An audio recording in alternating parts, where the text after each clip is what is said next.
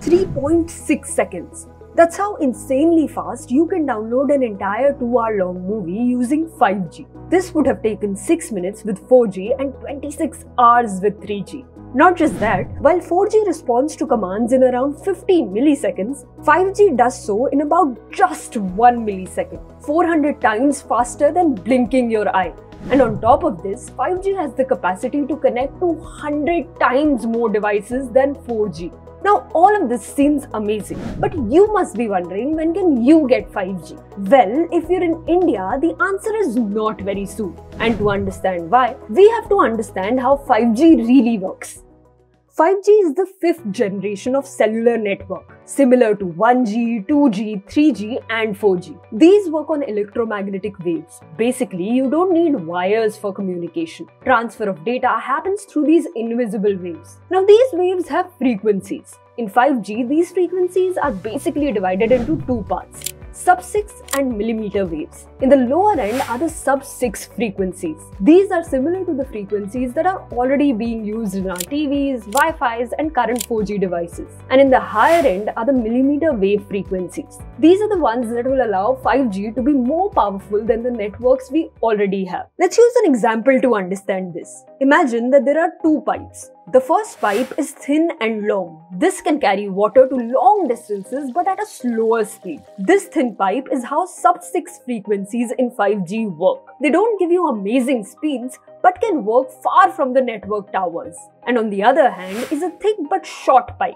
This cannot carry water to a long distance, but the volume of water is a lot. This thick pipe basically shows how millimeter waves in 5G work. They give you crazy speeds, but to get this amazing speed, you have to be closer to the network tower. These millimeter waves make 5G really powerful. Because they offer so much speed, you can browse videos faster, experience better quality video calls, and enjoy lag-free gaming. Not just at your home, but also in crowded spaces. In fact, the future applications of 5G are said to be massive. It will be used to increase the efficiency of self-driving cars, to conduct remote surgeries, and to revolutionize realistic gaming. As more and more gadgets in our houses become smart devices, 5G will help them to communicate with each other better. It can also make public transport more efficient by allowing real-time transfer of data about location and traffic.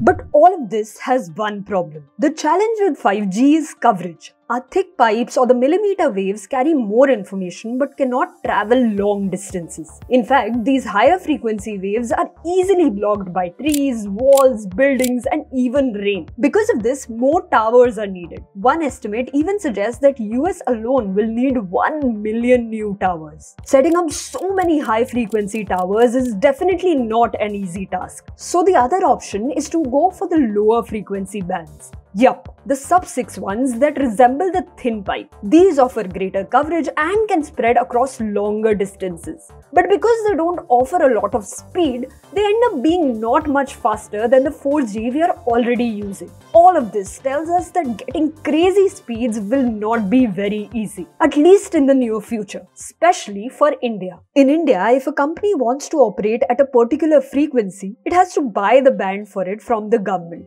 And for this purchase, the government has an auction. So if Jio wants to operate at a particular frequency, it will have to buy the band for that frequency from the government. Till today, the government has not been able to auction any 5G bands. Most likely, this auction will take place in the first few months of 2022.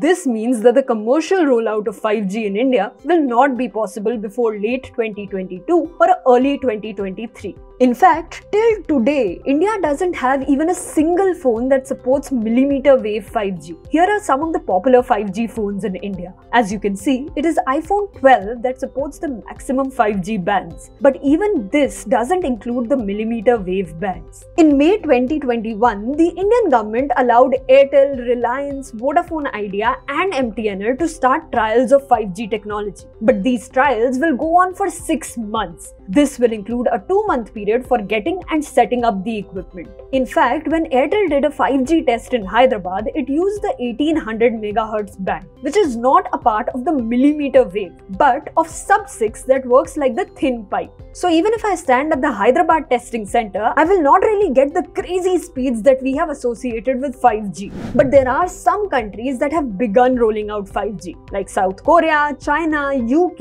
US, and Germany. Like any new technology, 5G also comes with its own excitement and skepticism. Radiation will increase exponentially. Coronavirus to 5G. Lowers your immunity and runs people down. 5G is a weapon. Hi guys, do you know what you're doing now? You're laying 5G.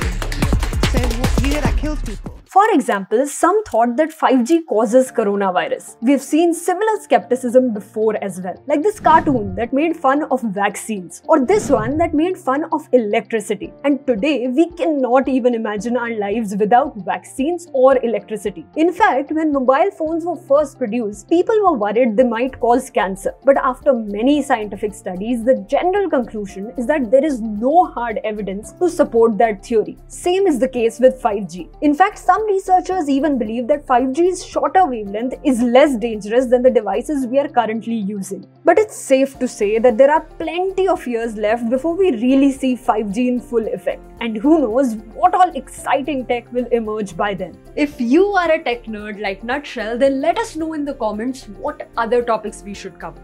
And yes, don't forget to show us your love by liking and sharing this video.